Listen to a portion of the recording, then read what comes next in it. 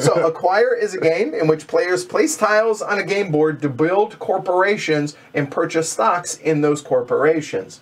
When two corporations merge, the smaller is dissolved. Bonuses are awarded to the players with the two highest number of shares in the dissolved corporation, called the majority and minority shareholders. And stocks in the dissolved corporation can be sold, traded, or retained because that company may start back up later on. The game ends one of two ways. When either one corporation has 41 tiles of these out here, all in one big group, or all the corporations are considered to be safe. And I'll go into the details on how these corporations become safe. And ultimately, player has the most cash wins the game. So cash is king. Here we go. All right, so what are you guys looking at here? Well, we have the main game board out here. We have the mystery bag of tiles. There is one tile for each of the numbered and lettered space out here on the board. Now, you'll notice that the ones are all on the left side, and then the A's down through I's. So it's alphabetically top to bottom, numerically left or right 1 through 12. Does that make sense? Okay. So flip that and reverse it, but yes. Whatever. Right. Ones, letters. You match the letters and the numbers. We know what you're saying. Yeah, we got it. 7.5 minutes. Let's go. All right. So what we're going to do is everybody's going to draw a tile, and we're going to place it out here on the board to begin with. Those are going to be the starting tiles out there to begin with. Then we're all going to draw 6 tiles and keep them hidden. That's the only hidden information. Now, Sid Saxon intentionally left it ambiguous on whether or not money is open information and whether or not number of shares is open information. It's hidden trackable, so we're going to keep it all open information. The only thing that is not are your tiles, and those are going to be behind our screen so that we can keep them face up for everybody watching at home. So on a player's turn, they're going to do all of the following things. They're going to place one of their tiles onto the game board out here, and I'll talk about the details of that. That's probably the hardest part of this game, which it's not hard. The second thing that they may do is they can buy up to 3 shares of any floated or any started corporation. How do you know it started? Its corporation tile will be out there, and I'll go into the details of that in a little bit as well. Then, if they have any unplayable tiles, they discard them, and then draw tiles to return to the number of 6 tiles behind your screen here. Okay? The game ends when a player, during their turn, announces that all the corporations are safe or that one corporation has 41 or more tiles. Okay? Then that player finishes their turn. If you notice that that has happened and it is not advantageous for you to announce it, keep your mouth shut. The game continues until somebody decides to open their mouth and say it, or in our case, the peanut gallery. All right? And then we're going to, the majority and minority shareholders, meaning the top 2 shareholders here, will then get their bonus again at the end of the game. And then shares are going to be cashed in. Most money wins. Okay, so let's talk about tile placement. All right?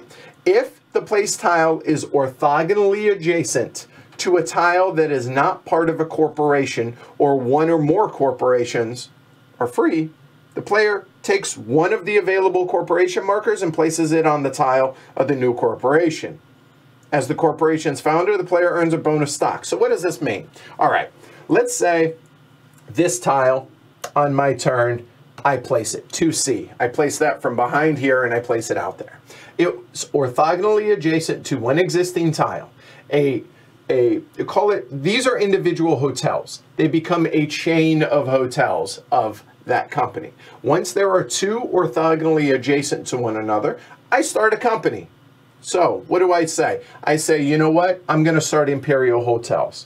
I'm going to put the marker on top of one of those 2 to signify that that group of hotels is now the Imperial Hotels. I'm going to take 1 share of Imperial Hotels, and then after my turn, I can buy up to 3 shares of any other corporation that is already out on the board.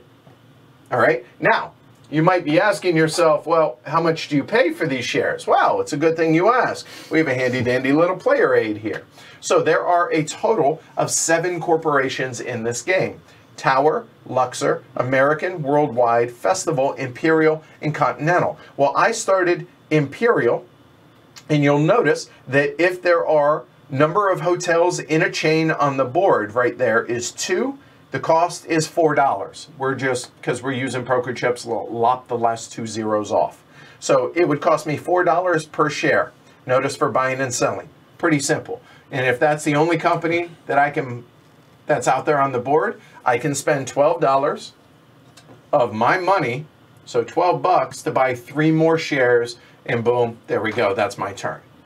I then would draw another tile from the one I placed. Easy enough. Then on Jess's turn, let's say she decides she plays 3C. Well, that now went from a 2-tile to a 4-tile hotel. It is now all part of the Imperial Hotel. Jess did not found that company, so she doesn't get the bonus share, but now she can buy 3 shares of that company. Well, what's the cost? Well, you'll notice it's now 4 tiles, so it's going to cost $6 a piece. Does that make sense? All right? Easy enough? Yep. Okay? Yep. All right. Now, let's say on Chris's turn, he throws down 5A like so. Well, that's now 2 orthogonally adjacent tiles that are not connected to Imperial Hotels. So he can choose to start any of the other 6 companies that he wishes to start. Let's say he decides to start American Hotels. Boom, easy enough. He's the founder. He takes 1 share, and then he can buy 3 shares, any mix of American and Imperial, because those are the 2 shares that are on the board. Does that make sense? Makes sense. All right, you with me so far? Yep. Everything good? All right. I forgot to grab the other tile, so indulge me. Let's say this one is 3A. This one is 3A. That one is 3A. Thank you. All right. So then, let's say on a subsequent turn, we're laying out tiles, da-da-da-da-da. Somebody places 3A. Again, let's say it's 3A. Maybe just turn it upside down. There you go. That's 3A. There you go. Now we're going to have a merger when that happens, okay? It connected 2 or more corporations together, they merge. The largest corporation, i.e. the corporation with the most tiles, absorbs the smaller corporation. If there are multiple, it's possible there can be a 3-way merger. It goes largest to smallest, but we'll deal with that when that happens. If the corporations are the same size, whoever placed the tile chooses which one gets absorbed, okay? The corporation building marker for the smaller company is now defunct and goes away. Boom, like so, okay?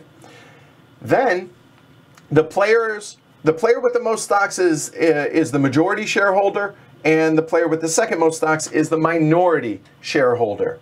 So we look at American. Let's just say there were 5 tiles for American right there, and we see here that the majority holder for first and whoever has second is $60 and $30 respectively. They get paid that from the bank. Okay? Yep. Pretty easy. If you're if you're tied for first or tied for second, as it were, add and divide. Okay? Then after that, oh, I guess I should also point out, if only one company has shares in that company, they get first and second. Right. So they get both. So in this case, if Chris were the only one, he would get 90 bucks. Okay? And if tied, add and divide. Then at that point, starting with the player that triggered the merger, they have a decision on what to do with their shares. They can either hold them, meaning American might come back out here and be started, and if so, they already have some shares of that company. And if not, well, if it doesn't get started at the end of the game, it's worth nothing. Keep that in mind. Or they can sell the shares at market price as shown on the little player aid. So again, going back to this, let's say there were 5 shares, you would sell them for $6 a piece. Any mix, if you want to hold some, you want to sell some, that's fine. Okay? Or you can trade them in. Trading them in, stock price does not matter. It's a 2-to-1 ratio. 2 of the old defunct ones for 1 of the company that just ate it up. There you go. Then a corporation that has 11 or more tiles is now safe from mergers. It cannot be eaten up. So right now, this one has 1, 2, 3, 4, 5, 6, 7. It is still open or unsafe. Once it hits 7 tiles, orthogonally adjacent to one another. What 11, you said? 11, sorry. Once it hits 11, it can't be merged. Game ends when one company has 41 in its group or all 7 are safe. And that's how and then we cash out our shares. Majority and minority shareholders get paid. Cash them out. Whoever has the most money wins. Boom, done. 7 minutes, done. Close. Yeah, good enough. I don't care. Yeah. That's fine. 7-ish. Yeah, whatever. All right. Quick question. Quick answer. So when you're making a decision about what to do with your shares, you have to pick one of the. You can't like split. Like you can't sell some and 2 for 1 some. yeah. This and that.